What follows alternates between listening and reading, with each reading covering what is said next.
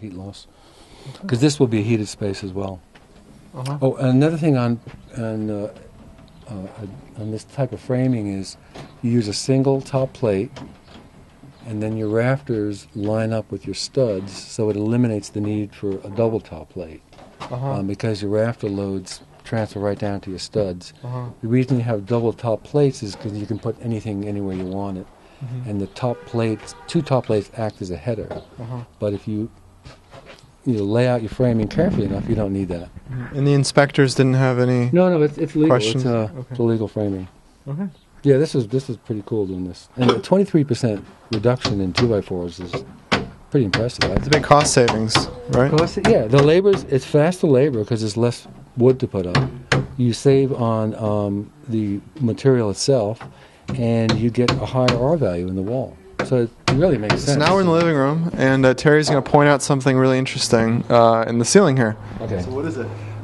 This is an ERV, which is also the brother of a HRV. An HRV is a heat recovery ventilator, and an ERV is an energy recovery ventilator. They both do the same thing. They're both heat exchangers. However, an ERV recaptures more moisture. Correct? Yeah. Not the best suited for this climate. We don't need to recapture moisture, but this is all I could get. It's a miniature heat recovery, and what it does is, because we made the house so tight, airtight, that you get into the problem of you need to recover, you need to get outside air in.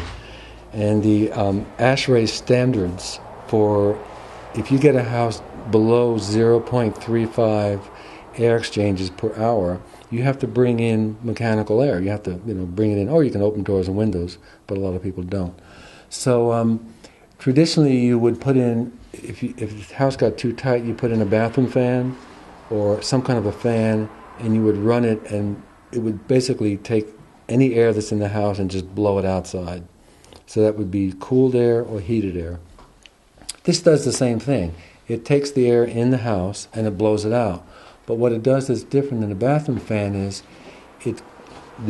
on the way, when the indoor air is being exited, on its way out it goes through a heat exchanger, and the heat exchanger pulls out the heat that's being exhausted and introduces it back into the heated envelope. This pulls 66% of the heat out of the exiting air and puts it back into the building. If you put a bathroom fan in and exhausted it, you would lose 100% of your air just being blown out. So you're heating it, blowing it out, heating it, blowing it out. This at least does the same thing, but at least it recovers some of the heat loss. So that's why they call it a recovery ventilator, because it recovers heat loss. This is a really cool thing. It's made by Panasonic, and I don't know anybody that makes a small mini one. It's not really, in a whole house system you'd have a larger heat recovery ventilator, but for our application this is a beautiful thing. It works really well. Not too costly, about $300, and it solves the air exchange problem without a lot of energy loss. It's also very, very quiet. We ran it and it's barely audible.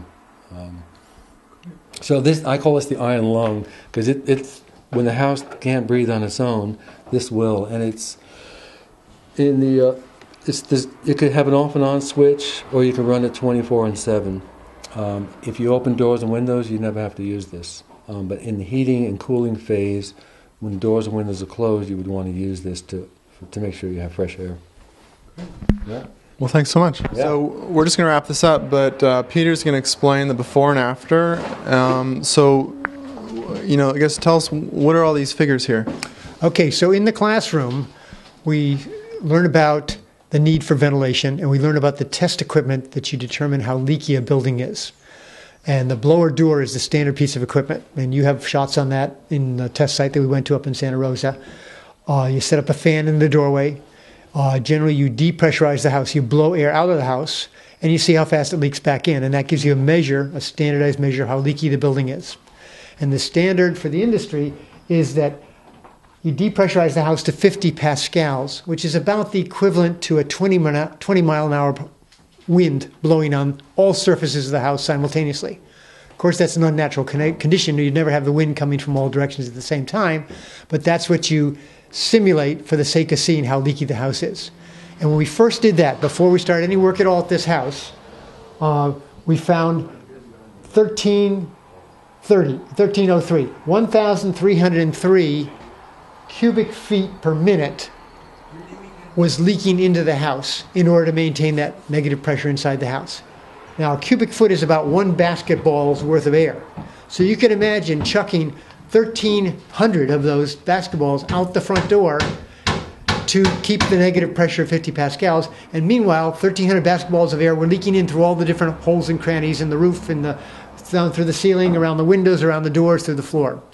So just recently, after doing the floor and the walls, but not having yet completed the attic, we did another blower door test, and it's now down at 330. Wow. So we've eliminated almost 1,000 cubic feet of air infiltration per hour for that test, which is a dramatic reduction.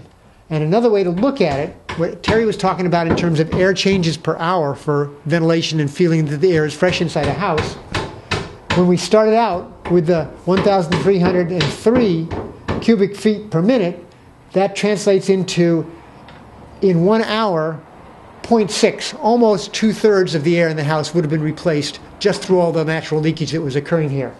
That's been now knocked down to 0.15, almost 1/4 the value. So the structure is becoming much more tight and much more energy efficient as a consequence, because it means when you're heating up in the wintertime, you're not going to be losing the heat through all those cracks.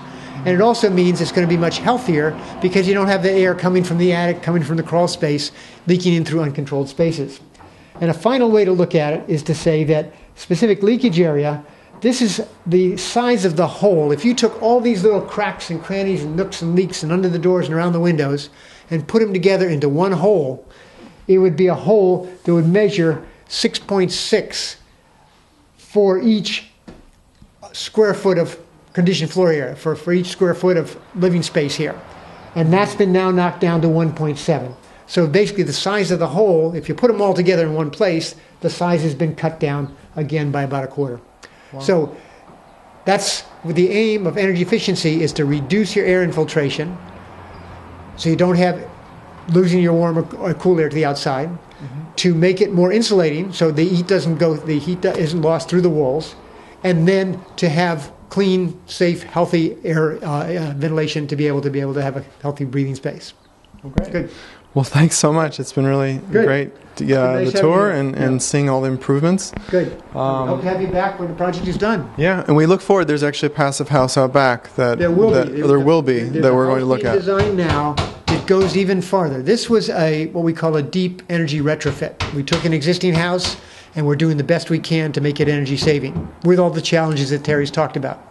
On the new house, we're going to start from scratch and have it designed to be much tighter to start with. So it'll be even better in terms of energy saving. Well, great. Yep. Well, looking forward to really seeing that as well. Good. Great. And this is Jaco for Builder.com.